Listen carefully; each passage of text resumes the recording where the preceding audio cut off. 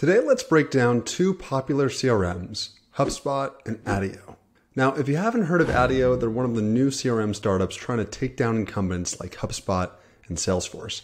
In this video, we'll break down exactly how HubSpot and Attio compare, where each of these tools are better, and who should opt for each one. But first, let's introduce each of the CRMs we're about to talk about. So HubSpot was founded in 2006, originally as an inbound marketing tool. And it wasn't until 2014 that they launched their CRM. Today, they're a $25 billion market cap public company with over 200,000 customers. And HubSpot CRM is now one of the most widely used CRMs in the world, trailing only potentially Salesforce. Attio was founded in 2019, and they are now one of the hot up-and-comers when it comes to modern CRMs, basically up-and-coming startups that are trying to take on established players like HubSpot and Salesforce. Throughout this video, we'll get into the details of the differences between HubSpot and Attio, but first let's start by talking high level what makes them unique. HubSpot is your classic CRM. It's been around forever, it's startup friendly, and things more or less work the way you'd expect them to. You can basically rely on HubSpot to have pretty much every feature that you could possibly want or need. And although it might not be your favorite piece of software you use during the day, it's going to get the job done. Additionally, because of that founding story I talked about earlier, HubSpot offers an entire marketing suite that integrates well with the rest of their CRM. And so in addition to having every CRM feature you can need, as you scale, HubSpot lets you take advantage of many other pieces of the product as well. Attio, on the other hand, is the hot new kid on the block. It's sleek, it's modern, it feels much more like a prosumer tool, something like a Airtable or, dare I say, Linear. And aside from that modern UI, Attio is organized around a core concept of flexibility. And so unlike HubSpot, where things mainly just come out of the box, Attio, you have to customize a bit more, but you can really change it to your liking. In general, Attio feels a lot more spreadsheet-like. You could even go as far as saying that Attio is a mix of HubSpot and Airtable. Overall, HubSpot gives you the benefits of an established player. It has all the features you need, and more or less things come out of the box the way you want. Attio, on the other hand, has the benefits of a fresh new startup, where things are going to be cooler, sleeker, easier to use, but potentially more limited, as it just hasn't been around in market nearly as long. All right, now that you have a high-level overview of their differences, let's dig into the details. So as you start comparing HubSpot and Attio, the first thing that you're going to notice is the difference in their UI. So HubSpot has a fairly solid UI, especially considering their product was founded in 2006. But today it's probably not winning any awards. With HubSpot, you're going to have to get used to slower loading times, drawers, and overloaded pages that look like this. Attio shines with a sleek modern UI that by comparison is delightful to use. Attio feels fresh and clean and importantly less overwhelming. So whatever page you're on, it's usually pretty clear what you're supposed to click, what you're supposed to do, and why that page is actually useful. So aside from the more user-facing design, let's talk about some of the design principles that actually differentiate these two. So the big one is that Attio has centered their product around what they call a flexible data model. And all I mean by that is that when you come into Attio, you can customize things like objects and fields, tables and views really easily. And so it is much more, again, like a database or a spreadsheet like Airtable where you can come in and make it your own, as opposed to a one-size-fits-all CRM, which is more what HubSpot offers. Not to say that HubSpot doesn't let you have things like custom objects and custom fields, but when you open up HubSpot between two different companies, more or less it's going to look the same. Whereas Attio, you could actually have that looking very different depending on how you customize it to your needs. So for people that want to customize their sales workflow, Attio can be really powerful. Now let's talk about reporting.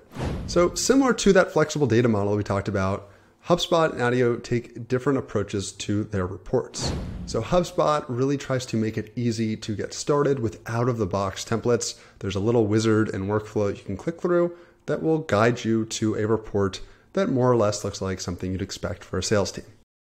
Attio, on the other hand, designed their reporting to be much more about customization. So when you go to their reports feature, you'll start to see ways that you can quickly add and drag and drop different metrics in different fields the way that you want it customized. It's not quite as convenient or easy to get started, but it gives you this really great flexibility to make it exactly what you want. Another interesting difference between HubSpot and Attio is their pricing. What's funny here is that HubSpot and Attio actually both cater towards startups. So they have free tiers, they have fairly low price tiers.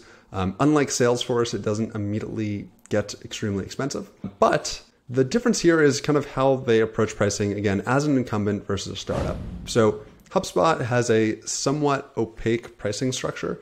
They do have a public pricing page that in theory should be simple, but they have tons of upgrades and options and different products. And it actually makes it fairly hard to know exactly what you're going to pay at a given time and what you might be paying a year from now as you use different features.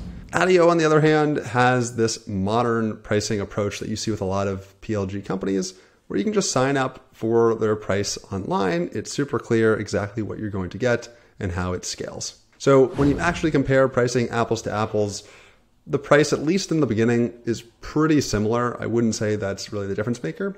But what's nice about Attio, again, is that it's just clean, easy, it makes sense. You're not wondering, what will this be a year from now? So far, we've talked about a lot of differences, and in some ways, Attio might be coming out on top. But here, I want to start to get into some of the things where HubSpot really shines. So the first is integrations, and what HubSpot calls their app marketplace. So this is where you can go to add an app and integration with something in HubSpot. And HubSpot's app marketplace has over 1,600 different apps. So you can find pretty much whatever you need to power up your HubSpot CRM. Attio, on the other hand, is just getting started building out its integration library. Today, they have exactly 16 integrations, and they are launching more every month. But as of today, it is about 1/100th the size of HubSpot, so you can't really compare. Now, a lot of really cool, interesting startups are starting to build on Attio, and I expect this to grow over time. But yeah, today, HubSpot is the clear winner in the integrations. Finally, I want to wrap up by talking about something a little more general, which is the concept of feature breadth. So it's not obvious necessarily as you open up HubSpot for the first time or open up Attio, but what is clear is that HubSpot, having been around for so much longer, just has all the features that you would expect a CRM to build over a decade.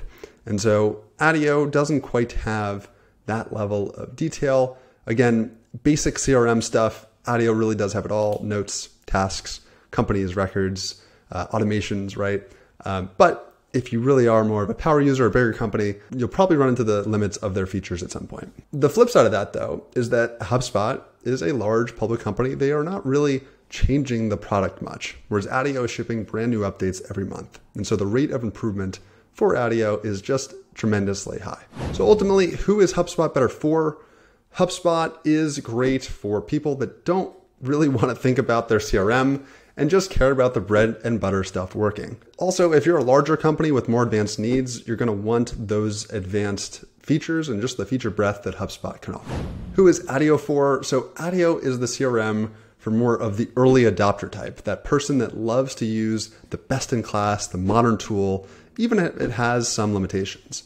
And so over time, I expect Attio to plug all the holes that it has in terms of feature limitations and probably compete with HubSpot head on. But at least today, you would choose Attio if you want a more delightful CRM, certainly a more flexible CRM that you can customize to your needs, and care more about this being something that is not clunky and helps you do your job as efficiently as possible. But ultimately, whether you choose HubSpot or Attio or another CRM like Salesforce, you might want to check out Whalesync. We are a customer data integration platform. We help you sync data in your CRM with other tools. So check us out.